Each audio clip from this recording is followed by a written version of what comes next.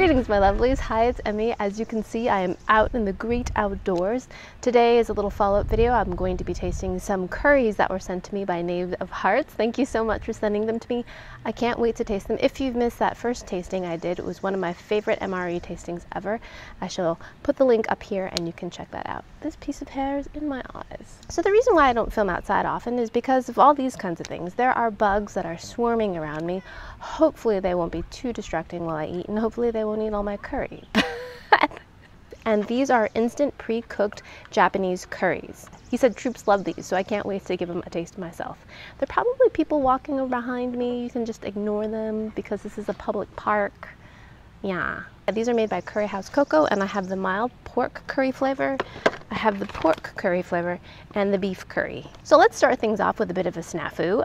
I totally forgot the rice. I had a pot of rice cooking, and I have a bug on my forehead. Did you see that? I just killed that bug. Ah, you have to have curry with rice, but I forgot mine in the rice pot at home. So I'm here with my Coleman stove, my pot of water, and my curries, but no rice. But I'm going to taste these anyways because I'm out here. I'm going to get my fire going. All right. I'm going to get my water boiling. So the brown one is beef curry. It says beef kare, and it says you can boil them for 5 minutes in water or you can nuke them in the microwave. They come in this simple packet like this. Look at that. I'm just going to pop that in there. That is the beef. I'm hoping that because these are Japanese that these are going to be color coded, but we shall see. This is buta kare. So this is the pork. Oh, they're not. Okay, so I predicted incorrectly. These all look the same. So this one expires in November. So that is the pork. We'll remember that one. The December one will be the beef. The November one is the pork. And the last one is the mild pork curry. And it is yellow. And this is buta kare. And this is the mild spice.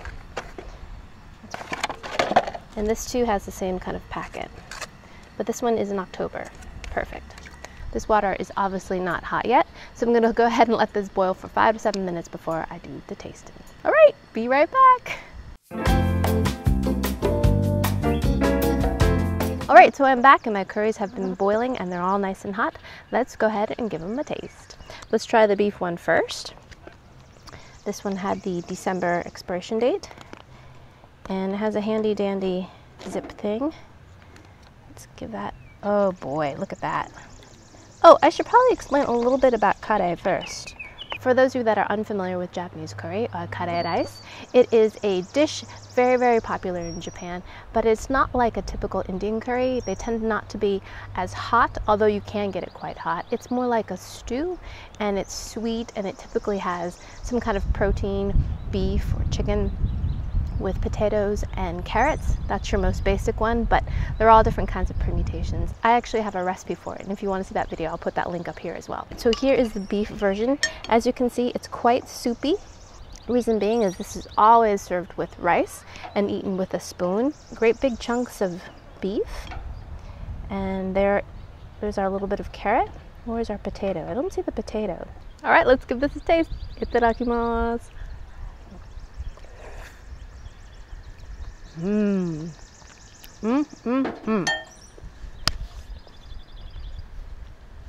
Bugs. The beef is really well cooked, super, super tender. The sauce is scrumptious, nice and spiced, but not spicy. You can taste the curry powder in there. It has a little bit of sweetness in there, and the vegetables as well are nicely cooked as well. This doesn't have very much meat in it, just a couple chunks, but scrumptious. This is the pork one. This was for the November. Ooh, that one looks delicious too. This one has a slightly lighter color. This too contains small pieces of carrot. Oh, and the pork pieces look almost more like bacon. Much smaller pieces and a good amount of fat. But even less meat seems in this one. That one smells a little bit different. It smells a little sweeter, less spiced. That one is good as well. The meat is completely different. Still tender, but nice and fatty and succulent, almost like pork belly.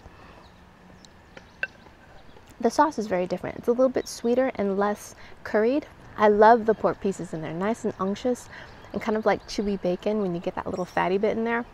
Delicious. So I only brought 2 bowls, so I'm gonna have to taste the last one, which is the mild pork in my actual saucepan. Ooh, and that one has a very light color to it, almost like coconut curry. If there's wind sound, my apologies. This is why we film in studios, because we can control all of these factors as opposed to being outside. All right, I'm not gonna complain anymore, although my spoon has just fallen into my curry. Let's pull that out. Lovely. At least I brought paper towels. All right, so this is the mild curry. It's much lighter in color.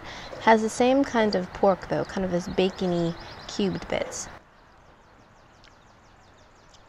And that one is definitely mild. It has the least curried flavor of the 3. It's still nicely seasoned and very rich tasting. And this has the same style of pork as in the pork curry. Still quite pleasant, but of the 3, I definitely like the beef one the best. That one had the most complex flavors, the most aggressive spiciness, although it wasn't spicy at all, and just really, really, really comforting and savory. Like that one the most. But all in all, for the amount of work that you have to put into these, I would highly recommend these. These are delicious. You can doctor them up with a little bit more spice if you like, and you don't have to refrigerate them. You can keep them in your pantry. You can take them backpacking. These are brilliant. All right, big thanks again to Knave of Hearts for sending these to me. I'm definitely going to be looking for these the next time I go to the Japanese market. And I hope you guys enjoyed that one. I hope you guys learned something. Be sure to follow me on social media, share this video with your friends, like this video if you liked it, and I shall see you in my next one. Toodaloo, take care, bye!